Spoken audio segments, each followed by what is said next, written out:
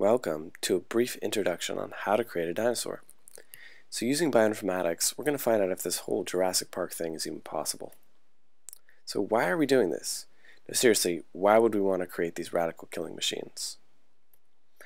Well, power and destruction. Dinosaurs are probably crazy fast and dangerous.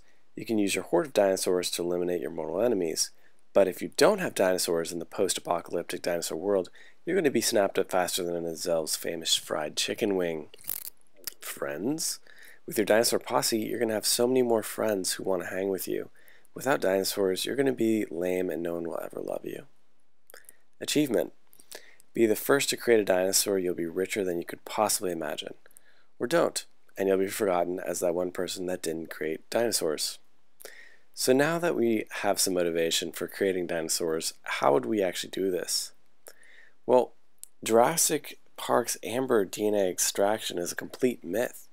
So researchers have estimated that the half-life of DNA, the point at which half the bonds in DNA molecule backbone would be broken, is 521 years. That means that under unideal conditions, DNA would last only about 6.8 million years, after which all the bonds would be broken. But the difficulty there is that dinosaurs last walked the Earth 65 million years ago, so all of the DNA has already been degraded. There's no way we're going to be able to get it out of the mosquito, even if it's in amber. In fact, often what happens is the DNA degrades from the inside out, so the internal side of the mosquito is going to degrade faster.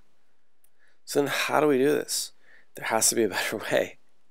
So genomic studies, bioinformatics, can elucidate the pathway to creating a hypothetical dinosaur.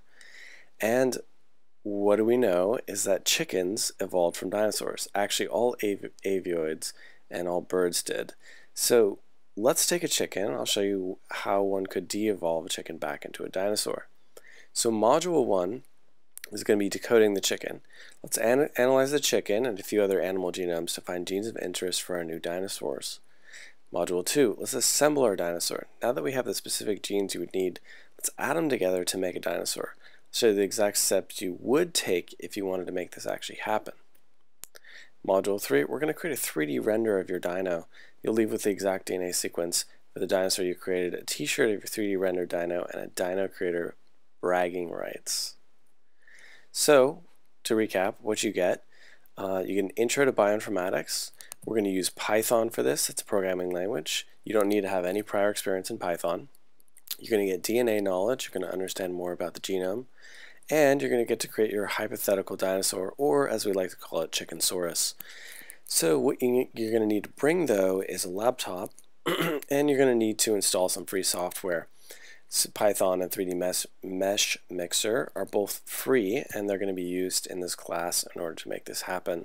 So go to HiveBio.org/class-registration for the install links and all the information you're going to need about this class. So we got 2 coming up. Join us at Ada's Cafe on August 26th. That's Ada's Cafe and Technical Books. And also at HiveBio on September 5th. We're going to be doing this. So love to see you there. Talk soon. Bye.